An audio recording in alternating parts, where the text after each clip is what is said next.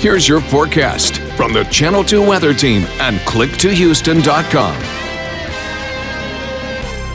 Hello, I'm Jacob Rascon with KPRC Channel 2 News. Here are the stories making headlines today. A shooting at a party in Northeast Houston left one man dead. Family members confirmed 23-year-old Cole Harrell is the person who died at the scene. Detectives tell us 4 people got into an argument and shots were fired at a home on Waterside View and Catherine Bay near Lake Houston. Investigators say they don't know if Harrell was the intended target. They're now questioning 4 people who are involved. A man is facing charges after a SWAT standoff in Northwest Houston. It all began with a violent argument between the man and his ex-girlfriend.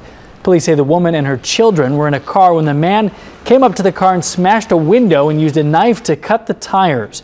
He then took off and barricaded himself in a nearby home on McWilliams at West Little York. Officers called in the SWAT team and the man later surrendered peacefully. He is now in custody.